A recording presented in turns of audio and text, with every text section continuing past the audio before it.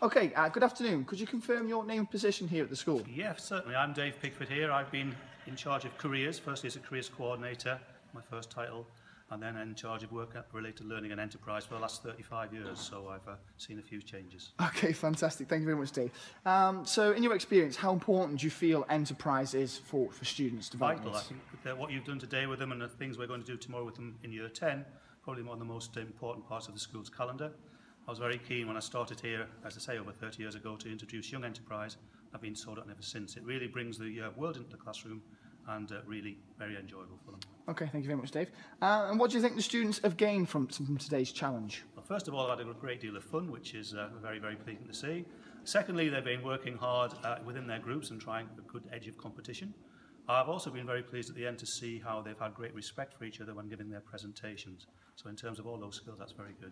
And in terms of future abilities, of course, that's everything that employers like to see. Communication, teamwork, being flexible to demands. Okay, thank you very much, Dave. And does the challenge give the students that perspective of what the world lies ahead for them in business in terms of business and careers?